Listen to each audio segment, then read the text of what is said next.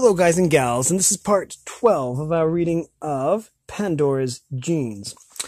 As always, we're going to go over the copyright information. This is an original copy from 1985. It is a book by Kathryn Lance and copyright to Kathryn Lance.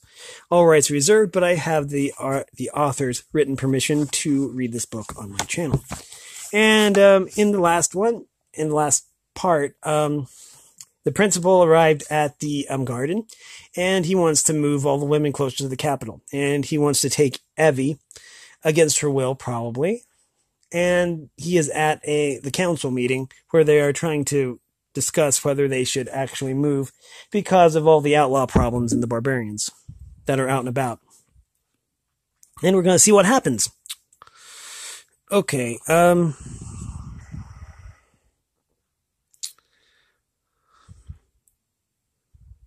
It was foregone from the beginning that he would win, one way or the other, and the principal sat silent, only answering questions, trying not to show his growing impatience.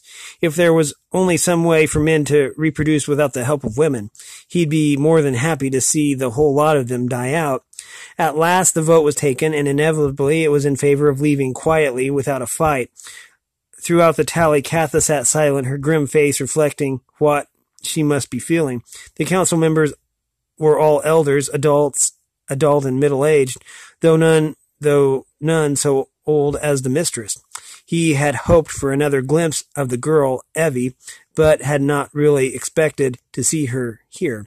The faces were sad, some tear-streaked, when the meeting broke up, and he felt awkward as he prepared to leave. Katha rose as he did, and he thought for a moment she would offer her hand, but she stood stiffly while he walked to the door. For the first time, he saw that her bandaged arm was badly hurt and must be paining her. "We can give you an escort to your camp," said the fat woman Gunda. "I know these woods well," he answered. His sense of triumph was physical. He could feel it expanding in his abdomen and chest like warm air. He ran carelessly down the sloping trail, feeling almost as if he could fly.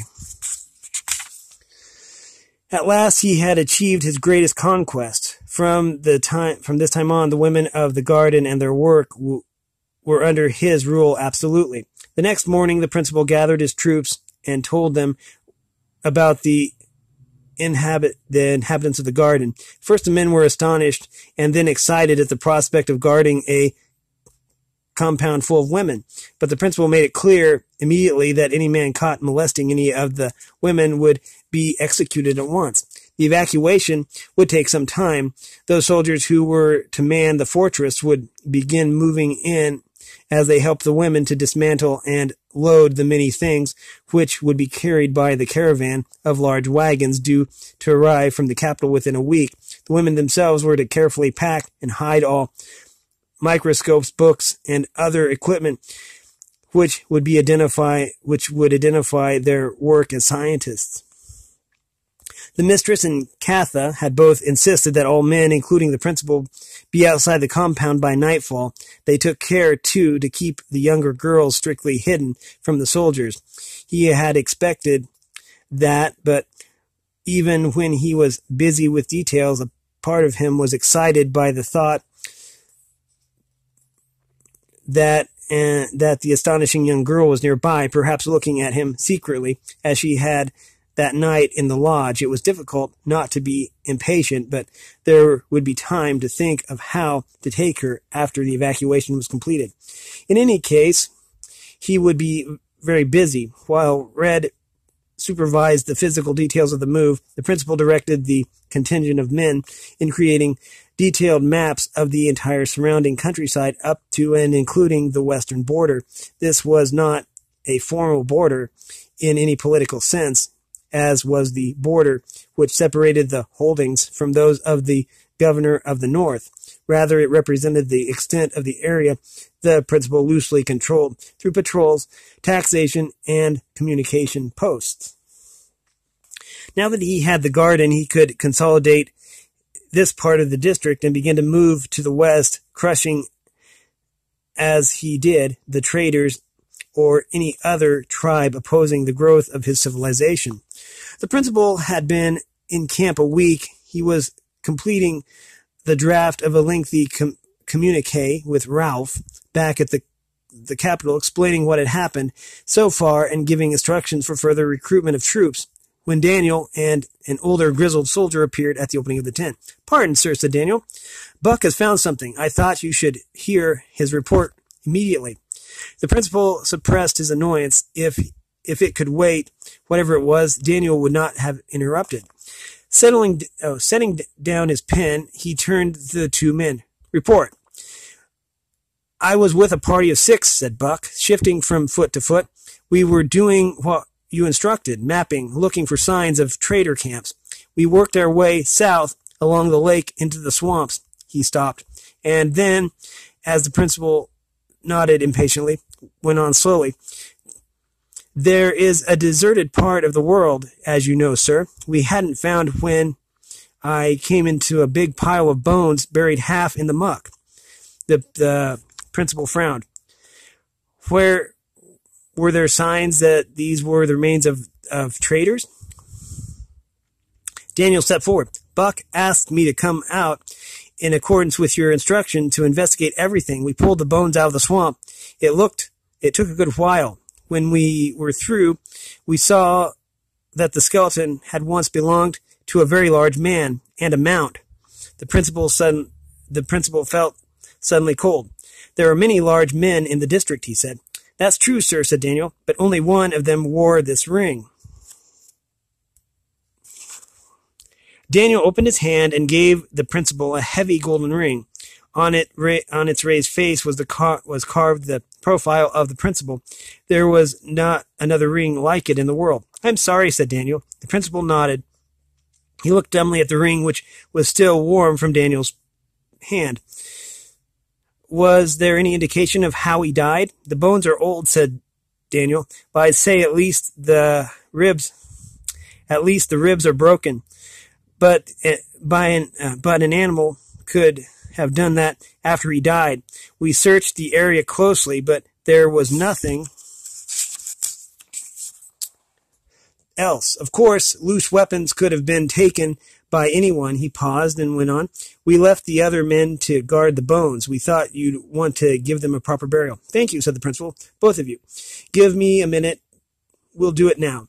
Looking distressed and embarrassed, the men stepped outside. The principal looked after them a moment, then down at the ring.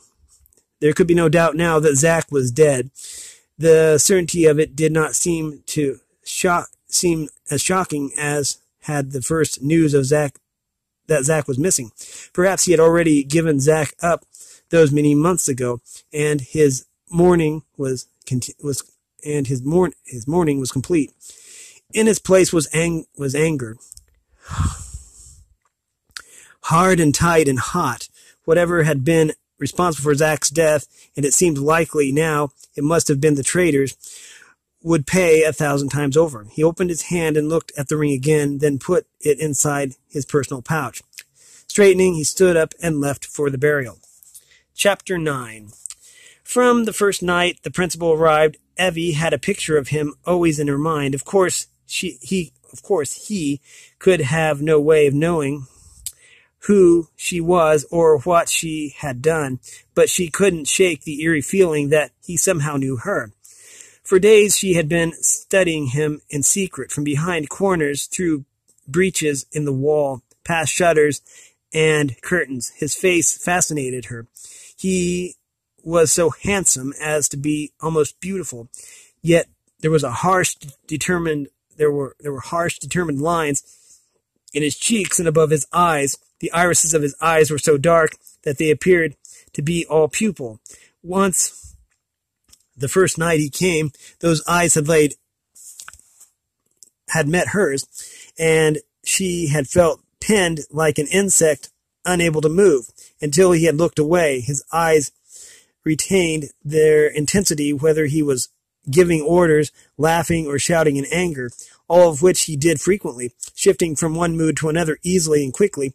She had a feeling his face was a mask, something he put on, like the yellow-trimmed cape he wore to set himself apart from his men. Evie longed to ask the mistress more about him. She was aware that there was some tie between them, and had heard rumors that the principal himself had lived in the garden as a boy. It must have been here, in fact, that he and Zack had become friends. Yet she was afraid to speak of him, as if mentioning his name would give him her secrets. The truth was that whether Evie saw the principal or thought of him, she thought of Zack. Zack had been the principal's most trusted advisor and friend, and had betrayed him because of her. The question was why. Katha and Gunda assumed that Zack had taken her because he wanted her for himself, but she knew that was not true, at least not in the sense they meant. Her feelings had been confirmed by the thing the mistress had told her about Zack's wife and child.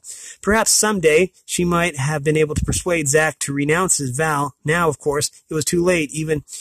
Even if he returned for her, she was a daughter of the garden, and though some daughters of the garden and even left the garden and even married, it was only with the full approval of all the elder women, and never to a man whose wife had died of the woman's sickness. Though she still believed that Zack was alive somewhere, he was lost to her, and all she could do now was to protect his memory by seeing that it was the principal never learned who she was, or what Zack had done. The mistress, Katha, and Gunda were the only women who knew Evie's true origin, and she was certain that they would never reveal it. The day before the march was to begin, the principal invited all the women to attend a feast prepared by his men. To Evie's surprise, the mistress accepted for the garden. Having furnished some last-minute packing of equipment in the animal pens, Evie went to the women's wing to get her bathing things. She found Lucky there, sobbing into her pillow. Katha struck me, the younger girl said. There was a faint red mark on the side of her face. Evie put her arms around Lucky and gave her a moment.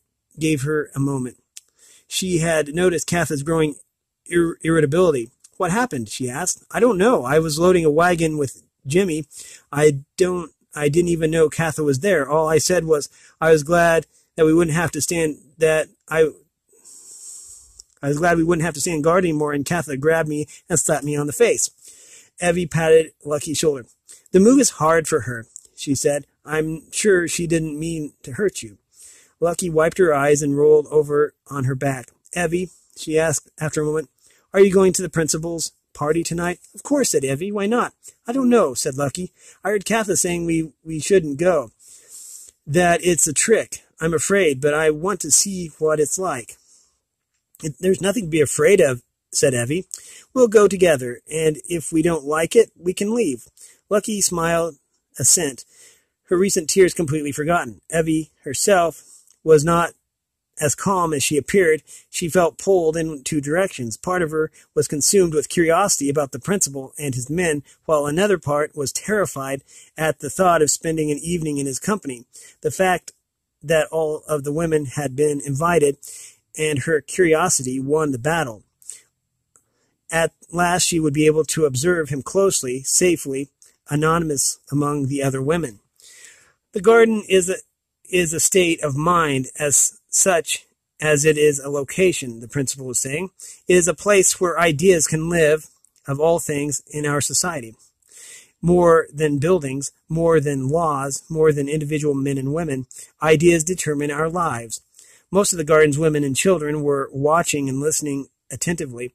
Evie, wrapped a thick new wool shawl, sat between the mistress and Lucky. In front of them, Baby lay curled, buzzing in contentment.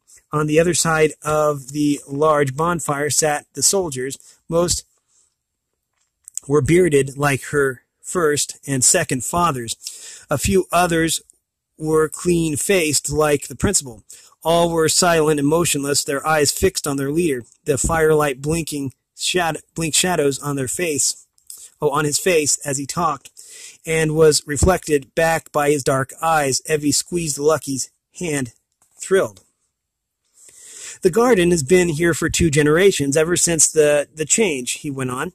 It was started by a small group of learned men and women, by teachers and thinkers, who knew that disasters like the escape of the wild Dinas could never happen again because the change itself had made such accidents impossible. But they also knew that comfort, freedom from disease and poverty, many of the good things from before the change, could perhaps one day be restored. These brave men and women determined to preserve as much as they could of the learning of the past, so that someday the learning can be used again to help mankind. The people of the garden have devoted their lives all these years to saving and trying to increase knowledge, so that someday life will be more as it was before the change. He paused, and Evie heard a murmuring of voices. The principal's men were whispering among themselves, some glancing at him with frowns. She heard one gruff voice say lowly, "Sounds like science to me," but the man was immediately silenced by his companions. The women were quiet, many of them looking surprised. The mistress sat with her eyes closed, but Evie knew she was listening. The principal went on with a short history of how the compound had grown from a very few huts to a large town-like fortress it was today, how the inhabitants had given as much time and thought to self-sufficiency as they had to learning from the beginning. They saw that the change caused much misery because people had grown soft and ignorant, unable to care for themselves, so they began training children from an early age to do as much for themselves as possible and to learn everything they could about the world. The first part of that philosophy, the need for self-sufficiency, had already spread through the district and helped to make our stability possible. The second, the vital importance of understanding the world, I hope to spread. From the first day when I became a leader of men, I vowed that I would help to bring back civilization. Civilization is much more than law and order and comfort. It is also learning and creating new ideas and art. The garden is the seed of our new civilization, and it will continue to grow in its new home. He paused again, and this time his audience remained silent, watching as he paced a few steps. Then, with one hand raised, he concluded, "When it began, the garden was made up of both men and women. Times and customs change, but I hope that soon both men and women can again work together for civilization." The last part of the speech was delivered with such passion and conviction that Evie found tears starting to her eyes. She realized that the principal could not have achieved his power if he were not skilled at making speeches. Still, she was touched. It seemed obvious he had given this speech not only as his explanation to his men, but as a tribute to the women of the garden. If he felt this way about the garden and his objectives, what could be the source of the enmity between him and the garden leaders? There was silence when he finished speaking. Then, again murmuring from both sides of the fire. Some of the men were looking suspicious at him, while the others nodded or gazed at the women across the fire with narrowed eyes. The silence grew, and with it the sense of tension. Then Evie felt a movement at her side. The mistress sat up straight and began to clap. Immediately the other women joined her, and the applause spread across to where the men sat. After a moment, some of them stood and began cheering. The principal smiled almost slyly and sat. Evie was sure she could see relief on his face. He accepted a cup of brew from one of his men, and then glanced toward the mistress and nodded. At a signal, the men who had prepared the feast began to set out dishes and pitchers. The conversation started and grew to a constant buzz. "He seems to care about us," Lucky said, the firelight illuminating her freckled face. "Do you think he meant it?" "I'm sure of it," said Evie, still moved. The old woman turned her head. "It's a struggle in him," she said. "There are still many things he doesn't understand and never will." Evie was about to ask more when Baby did an astonishing thing. The little fox cat had kept her ears pricked and given every evidence of paying attention to the speech. Now she suddenly got to her feet, stretched, and trotted around the fire, straight to the principal. He was speaking and laughing with one of his aides, his teeth flashing white. As Evie watched, the fox cat sat on her haunches directly in front of the principal, waiting to be noticed. After a moment, she gently touched his knee with a paw. Still, the principal did not react until the man he was speaking to laughed and pointed to the fox cat. Evie could not hear what the man said, but the principal looked surprised, speaking clearly and loudly. "Well, why, hello there," he said. He put out a hand and scratched the fox cat between the ears. Baby stretched herself in the pleasure of being touched and tickled by hand. Evie nudged the mistress. "Look," he whispered. Baby liked the speech too. The old woman gazed across the fire and nodded. "I have learned to trust Baby's judgment," she said. One of the women handed her a bowl of stew, and she turned to eat it without further comment. Evie ate her own dinner and watched as the fox cat curled up beside the principal, who continued to talk, his hand lightly resting on the little animal's flank. Evie felt far more relaxed here than she could have imagined. She scarcely listened while Lucky kept up an excited stream of chatter next to her. "I never saw so many men," said Lucky. "They weren't so scary up close, are they?" "Oh, they aren't so scary up close, are they?" The man sitting next to the principal looked kind, don't you think? She giggled. Then, when Evie didn't answer, she went on. "What do you think of the principal, Evie?" Evie turned to her and startled. "I don't know," she said. She thought of the few things that Zach had said about him and remembered her terror that night he had first come. She also thought of his easy smile and the way his men looked at him and followed him. "I think he must be a very good leader," she said at last. "He's awfully handsome," Lucky went on. "He looks like a picture of in one of the mistress's books. Katha says he's evil and cruel. He doesn't seem that way tonight, though."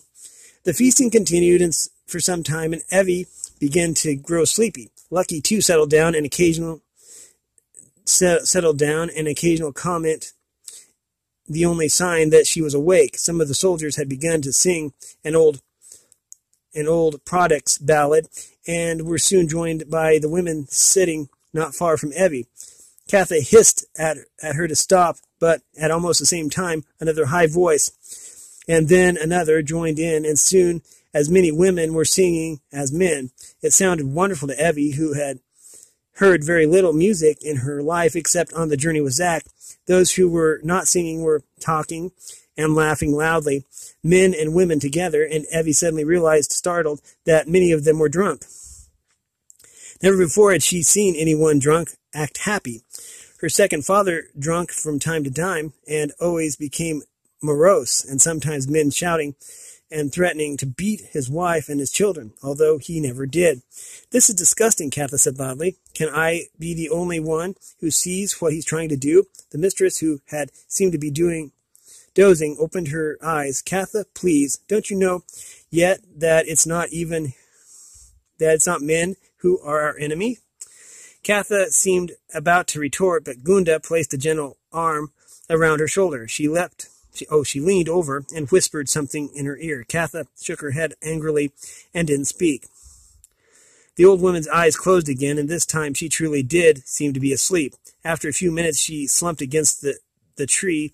At almost the same moment, Lucky yawned loudly and called to Katha and gestured to the old woman. Katha rose. "It's time for bed," she said in a commanding tone. "We've a long day tomorrow, and it's late." Several women nodded and yawned, and others continued to sing and talk. Katha clapped her hands for attention, but before she could speak again, the principal looked up. "Those who wish, stay just a little longer," he said, smiling. "It's bad luck to break up a party too early." "Superstitious fool," Katha muttered, with a poisonous look at the principal. She knelt and, with Gunda's help, gently brought the mistress to her feet. The old woman seemed still asleep. She had drunk a glass of brew, Evie remembered. "Are you coming, Evie?" asked Lucky, her eyelids heavy. Evie considered it was probably best to go now, but she was enjoying the singing, and besides, Baby was not with her. She had become accustomed to going to sleep with the little fox cat, although Baby generally left her late at night to hunt. In a few minutes, she said. She glanced across the fire where Baby was playing tug-of-war with one of the principal's men. Lucky nodded. "Good night, then," she said, and joined the other women and children who were walking through the gate and into the compound. There were more than a dozen women still present, and perhaps 4 times as many men. Feeling quite grown up, Evie settled herself a little closer to the fire and yawned. She would wait just till Katha returned. A hand was shaking her shoulder, a gently voice speaking. "Has our singing put you to sleep?" Evie looked up to see the principal's smiling face a few inches above her own. He was kneeling between her and the fire. She had fallen asleep against the tree. "Oh," she said, unable to think of any response. "I believe this is your fox cat," he said. Sleepily and shyly, Evie nodded. Baby rubbed against her, then abruptly turned and jumped at a large insect drawn to the fire. "Baby," she cried, and half rose, but the principal blocked her way. "Let her play for a few more minutes," he said. "You're not in such a hurry, are you?" She wanted nothing more than to stay and talk to him, but again could think of nothing to say. "What's your name?" he asked. She told him, stammering, "Evie. I'd like you to have a cup of brew with us. We've been enjoying your pet and would like to thank you." This is going badly. His breath smelled of brew and new smoke, but it was not unpleasant and reminded her of Zach. "Thank you," she said. "I don't think I should. For luck," he said. "Daniel, bring a cup of brew for my friend Evie." His aide crossed around the woman's side of the fire. He was a young, clean-shaven man with light brown hair, and Evie thought he was nearly as handsome as the principal. He moved unsteadily, but was smiling. Perhaps Evie decided the way people responded to drink depended on the circumstances. She accepted the cup, too shy even to say thank you, and sipped. And spit it out. It was horribly bitter. The principal and his friends laughed. "A bit strong," said the principal, "but you'll soon get used to it. You must never sip brew, but drink it down, like this." Drinking his own cup, he demonstrated, and held it out to be refilled from the large flask Daniel carried. Let's stop it here. We've got to page 133. That's pretty good. Anyways, we have been reading from Pandora's Genes. It is a book by Kathryn Lance. And if you want your own copy of this book, or the next book of the trilogy, Pandora's Children, or the third book in the trilogy, Pandora's Promise, then most of the big book retailers should have it. Anyways, if you like this content, then make sure you like and subscribe, ring the bell so you know when I upload. Also, if you want to support me in any way, all that information will be in the description below. As always, thanks for watching, everyone, and have a great day.